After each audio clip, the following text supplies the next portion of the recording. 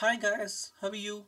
So if you're getting a black screen over here, the OBS is not capturing your display. So there are three ways to solve that.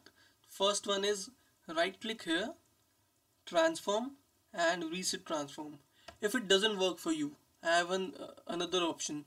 Right click here, control panel, so program settings. So here you have to select OBS in this list and change the graphics to high performance or integrated. So if this also doesn't work, you have to go to graphic settings here,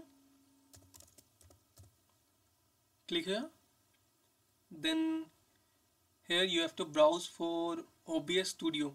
Let me show you where the file is. Program files, OBS Studio, bin 64-bit. So here it is. You have to add it and it will ask for three options. You have to select power saving and save it. It will definitely work after this. Thank you. Subscribe to this channel for more such videos. Thank you.